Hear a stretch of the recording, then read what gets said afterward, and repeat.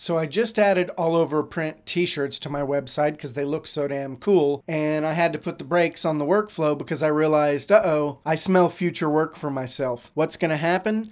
Somebody out there will see a graphic that they really like on a hoodie and they will want it on a shirt, or they will see it on a shirt and want it on a hoodie. And at that point, they're going to reach out. They're going to ask for that. And of course, I'm going to do it, but I'm going to have to sit and do it manually. So what I'm going to do before that even happens is to convert all the existing images I've already used for products and convert them into the other product using a special shortened workflow. Then after that, I'm going to modify the workflows that I already have to create both hoodies and t-shirts at the same time. Follow me. So I need to sign in to my Make account. Link down in the description. Thank you for using my link to sign up. Go ahead and sign in. Click on Create New Scenario. I only really need 2 modules. Printify, Get an Image, which will return an image that I specify. This will allow me to grab any image that I have already uploaded into Printify's image database.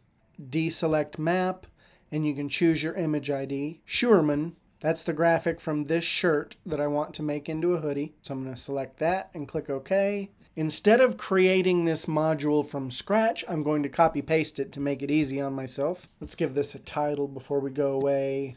Call image to make new product. Give it another save. And then I'm going to go into one of my existing scenarios. Really only have 2 for the all over prints.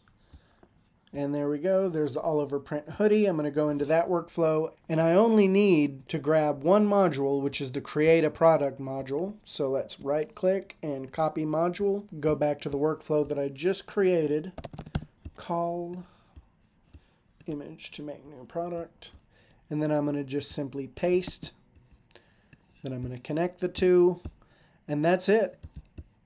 This will create a hoodie out of anything called right here. I think I need to make a few modifications, yeah. So because we're not generating text and I didn't bring over any of the other modules, I'm going to replace the title with, since I already know what the title is going to be, I don't need to generate it again, Schuerman Reaction dash AOP Kangaroo Pouch Hoodie. Then I need to modify this. We're not generating a description. I'm going to copy paste that in Printify once I create the product. Everything else should be good.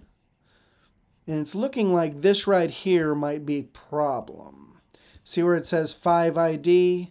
It's calling up an image, and I think it needs to grab that from right here. Right here, I place it with 1 ID, and it's going to grab the image ID, and we'll have to do that everywhere we see this entry to make sure that it's actually going to work.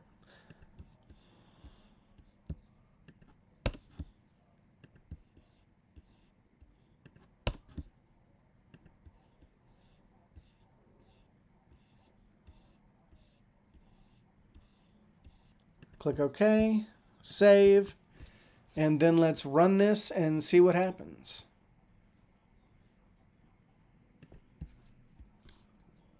That was fast. Let's check out what exists in my Printify account.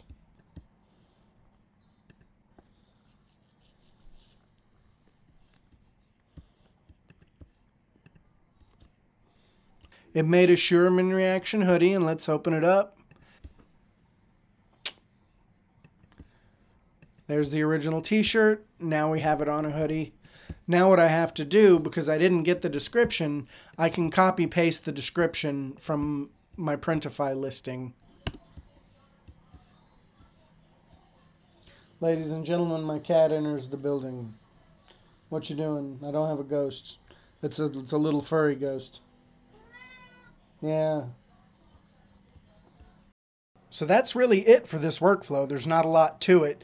I'm going to sit here and I'm going to convert all my hoodies to t-shirts and vice versa and get that done. What I haven't figured out, there's another module here that I tried to use first. So when you go to load Printify, under your uploads, you have the option to list uploaded images.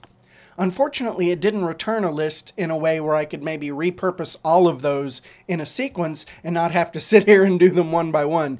If you know how to do that, and I'm just kind of like missing the picture on that, leave a comment down below. I'd love to know if you know how to do this or have figured it out. Join me for my next video where I'm going to show how to create multi-product workflows so that I don't ever have to do this again. Thank you very much for watching. Don't forget to hit like and subscribe if you've enjoyed the content.